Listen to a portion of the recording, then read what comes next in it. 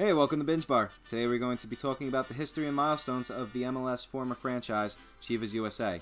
This is part of a series where we go over everything you need to know about a topic in 5 minutes or less. So let's begin.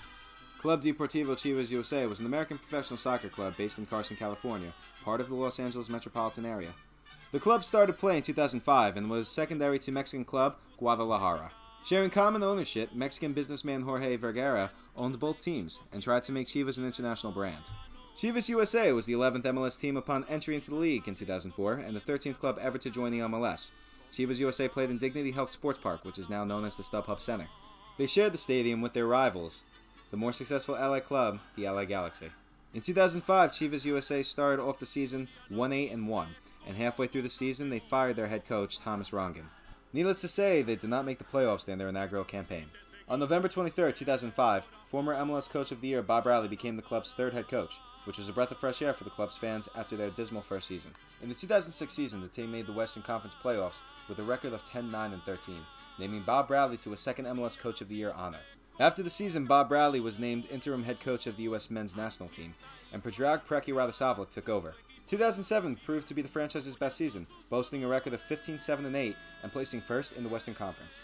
Brad Guzan was named MLS Goalkeeper of the Year, and Preki was named MLS Coach of the Year. Despite their accolades, Chivas USA lost to the Kansas City Wizards in the conference semifinals of the 2007 MLS Cup.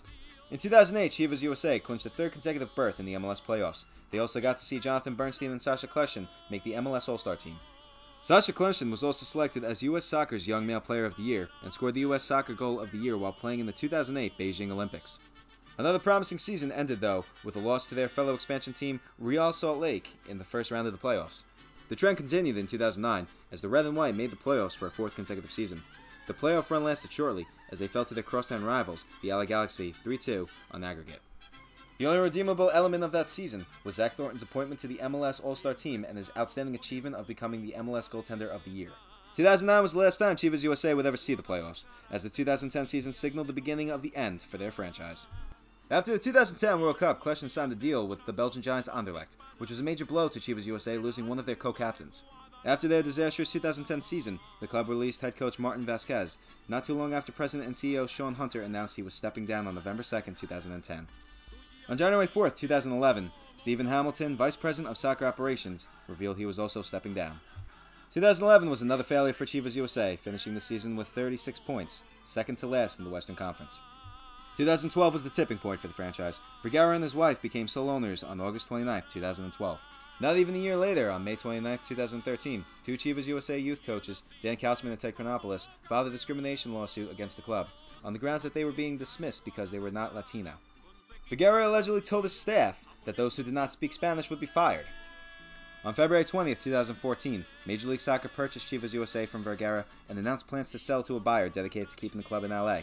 In September of 2014, ESPN reported that the club would suspend operations at the end of the MLS regular season, which would officially be the end to Chivas USA.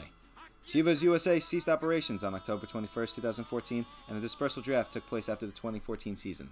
This wasn't the end to a second LA team, though, as LAFC began play in 2018. LAFC are not considered a continuation of Chivas USA, as no buyer bought the club.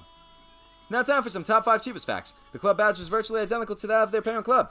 In 2011, Corona became the presenting sponsor for the club. The franchise had an historic 11 coaches in their brief existence. Ante Razov is the top goal scorer for the club, boasting a mere 30 goals. The average attendance for the last season was 7,063, one-third that of the LA Galaxy. If you enjoyed this video, please like and subscribe for more content. Thank you. We'll see you next time. LAFC is basically just Chivas USA, right? Yeah, I think so. Okay, cool. This isn't that.